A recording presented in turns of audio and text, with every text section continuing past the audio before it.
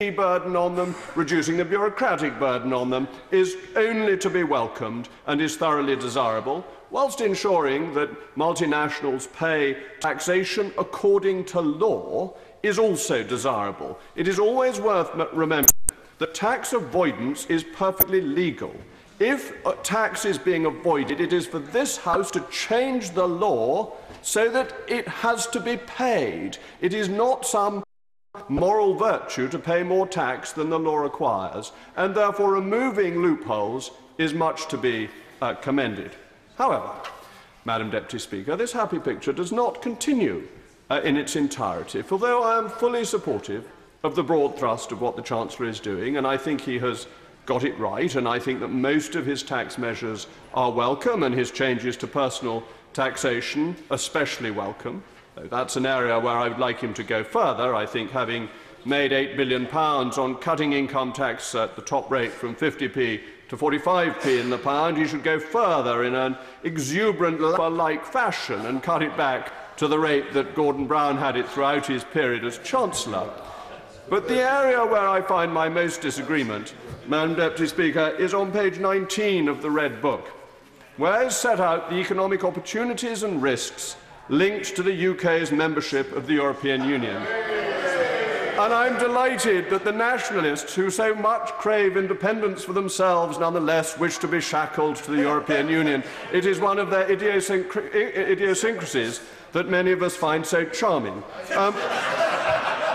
But if I may come to this extraordinarily tendentious page, a page strewn with errors, overstatement, over-egging of pudding, I should like to do so. And we will start with the very first line. Membership of the EU has increased the EU's openness to trade and investment. That is entirely disputable. In fact, all it has done has put us in a customs union with very high levels of regulation and a high external tariff. The tariff on dairy products coming into this country is 42%, much to the disadvantage of our friends in New Zealand. So it hasn't made us more open, it has closed us to some areas. And it goes on. The UK's full access to the single market clearly increases the openness of the British economy. Well, there's a word for that, Madam Deputy Speaker, and it's balderdash. That what the access to the single market does is put the dead hand of regulation on the 95% of British businesses that never trade with the continent. They are suffering from these regulations. Their business is made harder to do. It's nothing to do with openness, it's to do with burdens. And then there's a bit which I think shows the Chancellor's wonderful and sophisticated sense of humour. He says that on February 2016 at the European Council, the Prime Minister, my right honourable friend, secured a new settlement for the UK in a reformed EU.